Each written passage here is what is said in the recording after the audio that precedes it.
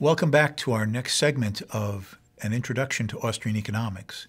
This time we're going to be discussing economic calculation and market profit and loss. We talked in an earlier discussion that every human choice involves a weighing of a cost and a benefit, the deciding between two alternatives, and based upon that decision, deciding which is preferred more and which is preferred less. From the individual's point of view, the alternative that is selected, therefore the choice to be pursued, is viewed as the benefit. The alternative that is foregone, either again for a day or forever, is the cost of your choice, that next best alternative that you would have chosen to do if you had not valued more highly an alternative course of action. Now, from this Austrian view of it, another important insight is present, and that is the very notion of cost and benefit contains within it, is inseparable from the ideas and the concept of profit and loss. To say that you are choosing between two alternatives, and that you decide that A is preferred to B, you would prefer the benefit of the A alternative, even if it involves you having to give up the B alternative, is to say that on net, all things considered, the selection of one alternative over the other will give you a sense of improved well-being, a gain in satisfaction, a net improvement in your circumstances. That sense that in your mind you will on net be better off, improved in your circumstances, happier, more satisfied. That sense that this will make you better off than that which you forgo. That net gain is your anticipated profit from your course of action. Now, of course, not every choice that we undertake turns out the way we want. Again, to use an example, suppose that you decided to go to the movies and to forego 2 hours of your time and $10 for the ticket that could have been used for something else because you thought that the entertainment of the film would be worth the trade-off of what you had to forego. You come out of the theater and someone asks you, what did you think of it? And you tell them, that's the worst movie I ever saw. The acting was terrible, the plot line was boring, and to be honest, I practically fell asleep.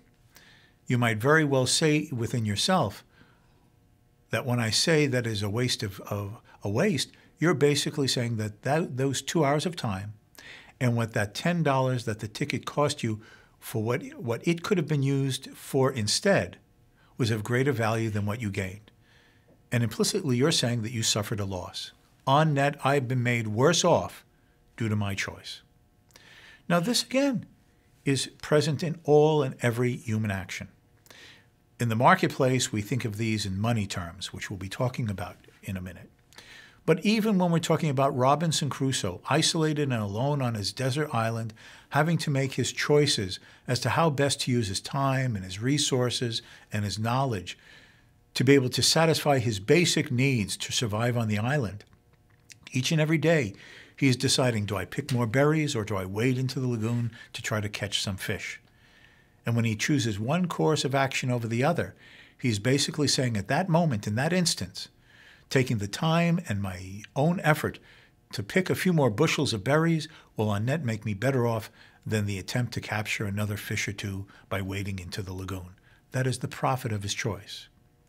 He, at the end of the day, may regret that he hadn't tried to catch fish because now he decides that he really didn't want to eat as many berries as he'd collected.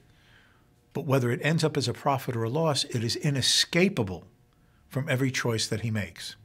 And furthermore, every action that we undertake is therefore profit-driven.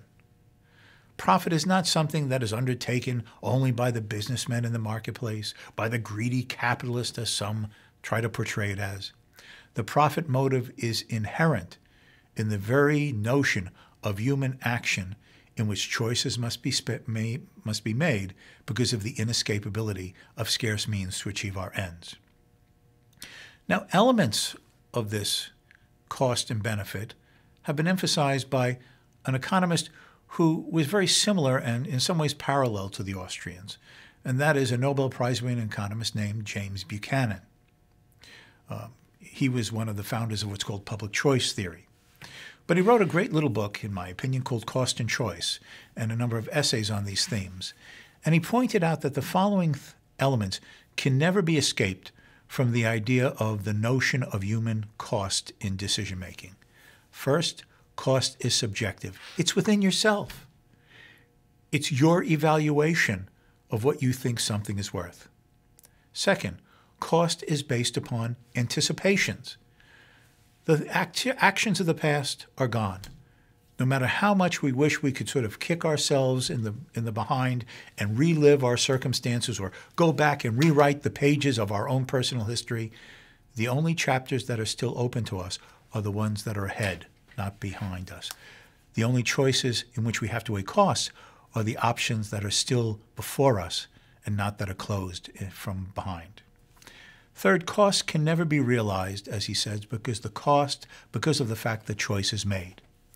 I mentioned this in an earlier presentation, and that is when you step at the crossroads and you decide to go down one path as opposed to the other, the fact that you took this road and traveled it through real historical time means that the other course not taken is never experienced. You don't know how it would turn out. You don't know what events or activities you might have undertaken if you had followed that path. You don't know its realized history because it never had its realization. It is a might have been that worked on your mind, but it is a not have been. Fourth, the cost cannot be measured by anyone other than the chooser. We think in the marketplace of measuring costs, how many dollars this cost me or how many hours I gave up to do things. But in the real sense, if we understand that what an individual is choosing among are the alternative ends or goals for which common means might have been used, then you realize that it cannot be evaluated, measured by anyone by the decision maker. I may spend available means of money and time and my labor to do one thing or another.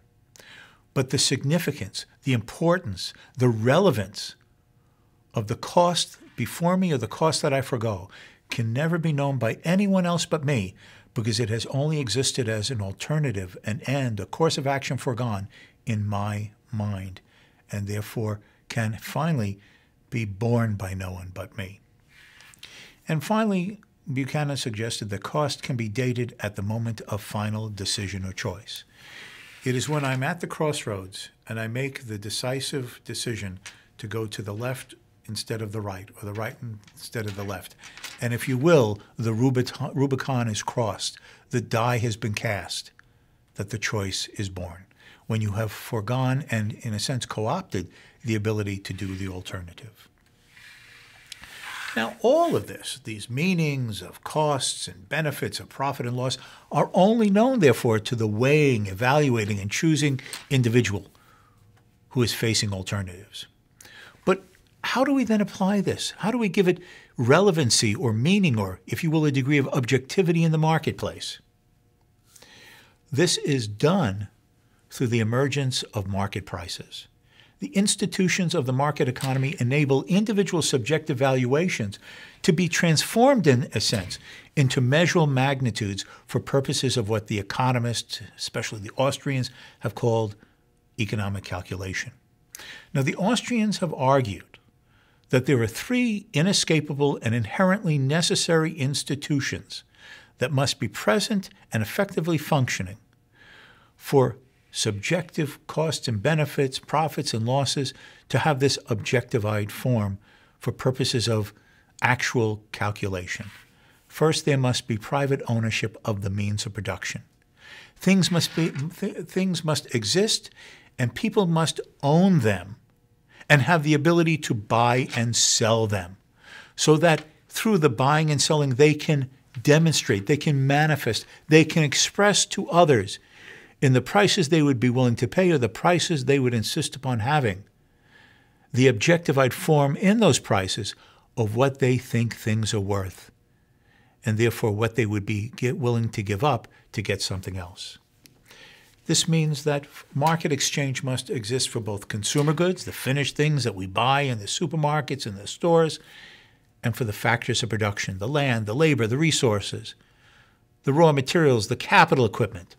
So all of these can be owned, evaluated by the owner, and decided what value he places upon them and express it in the form of what he would be willing to give up or he insists on having in exchange for something else. And finally, there must be a medium of exchange, a money that can serve as the common denominator through which all of the things in the marketplace can be expressed in terms of a common unit for comparison, evaluation, judgment, and decision. As Mises himself said in his famous book on socialism, capitalist economic calculation, which alone makes rational production possible, is based on monetary calculation. Monetary calculation provides a guide amid the bewildering throng of economic possibilities and gives direction and purpose and orientation to everything that people do.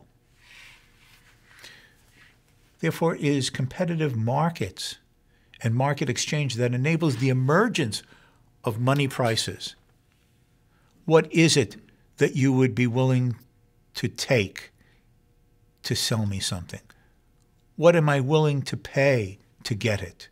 And therefore the valuations are expressed in a common form that all can compare and judge, evaluate.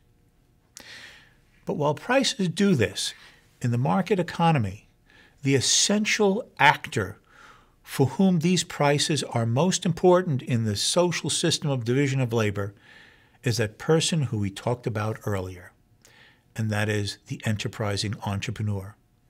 He is the focal point. He's the hub of the economic wheel who connects everything and everyone together as if through the spokes that center on the hub of the wheel. How so?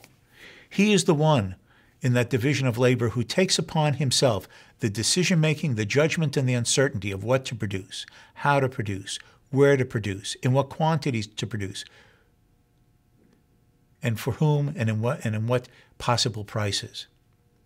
He is the one who evaluates and decides what could be more profitable and less profitable, what combination of resources would minimize my expenses, which line of production could earn me a profit, which one, given the expenses relative to what I think consumers would pay, might generate me a loss, and one, therefore, I would choose to set aside.